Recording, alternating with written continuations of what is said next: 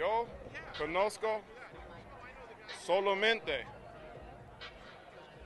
hablar mujeres. Mira, y los leones. Mira, Leones del Caracas, Leones de... ¿Cuál te gusta más? I learned a lot playing in Venezuela. I learned a lot because you have to know how to handle adversity real quick there, but also at the same time figure things out on the grind quick. It prepared you, that atmosphere, my first year in Venezuela, it prepared me for here because that's a playoff atmosphere. 2014, sold out, it was a playoff atmosphere. It prepared me for this. Caracas-Magallanes or World Series, which one's harder?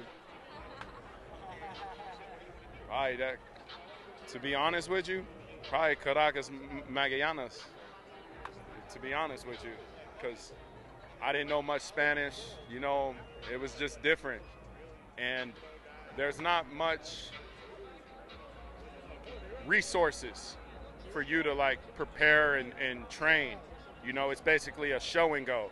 Here there's batting cages. I mean, you hit on the field, you know how it is. You hit on the field on the side net. I'm more of a guy that needs preparation. So I would say it's harder for me over there than here. I say hi to Venezuela. They're watching you here in the World Series. Oh, in Spanish? Hola, Venezuela. Me amo. Real quick.